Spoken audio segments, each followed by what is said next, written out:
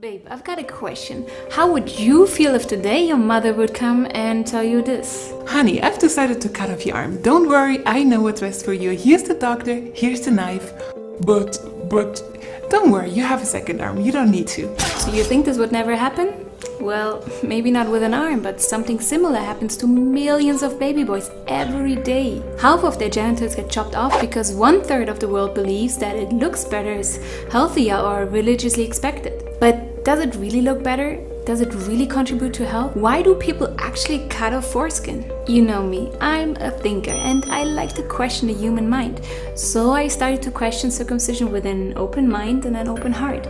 And I found out some pretty unbelievable stuff. So in order to properly analyze this, let us look at some scientific facts about the foreskin.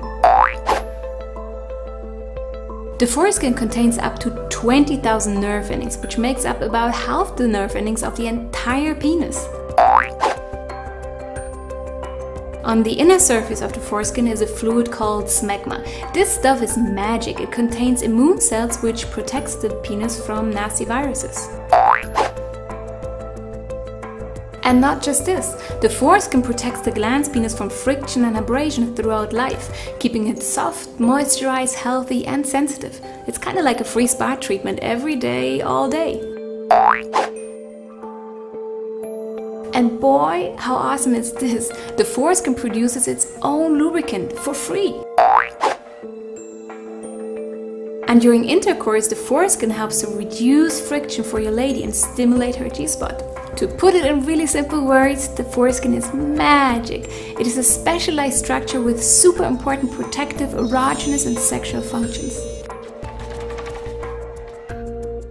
Just a few years back, scientists performed a circumcision in an MRI machine to monitor the baby's brain during circumcision.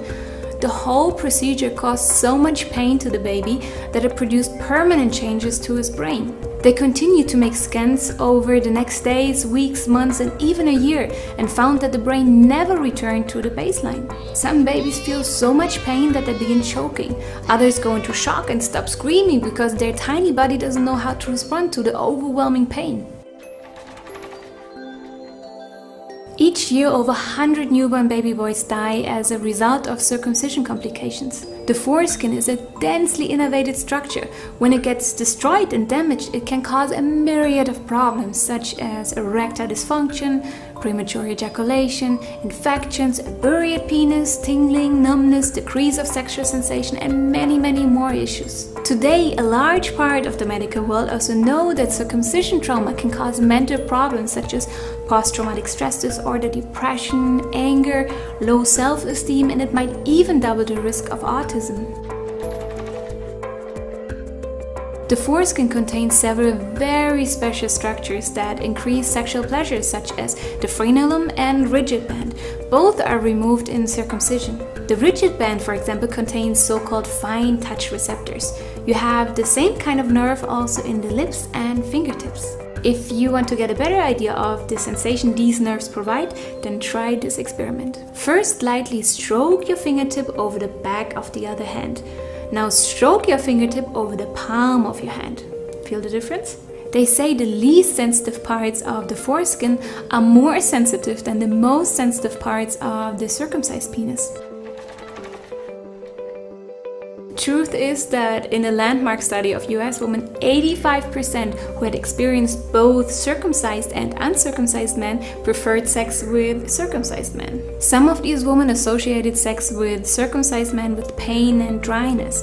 This is because the head of the circumcised penis scrapes out lubrication out of the vagina with each stroke. In another study, women were twice as likely to reach orgasm with an intact man. This is because the uncircumcised penis provides a natural lubrication inside the vagina and a gentle internal rolling and gliding massaging sensation. In the last years, there have been many claims that circumcision prevents HIV or STDs. Truth is, these studies have repeatedly been proven to be exaggerated or even false. Only abstinence and safe sex can prevent you from such diseases.